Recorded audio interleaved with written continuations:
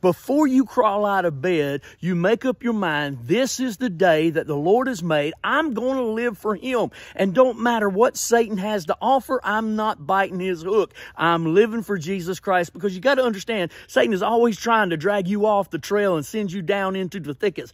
And so you need to say, I'm not following his lies anymore, but I'm going to follow the King of Kings and the Lord of Lords, the one who loved me enough to die on a cross for me. What has Satan ever done for you except for ruin your future? Come on, y'all. Look at what's going on in your life and say, from this day forward, I'm living for Jesus. And not only that, but when you set out to follow Him, you can live a life watching Him work in your life. It is an incredible journey, walking with God and seeing His hand interacting in your life. It is going to be a wonderful life to live as you make up your mind, from now on, I'm living for Jesus. Come on, y'all. Let's follow Jesus.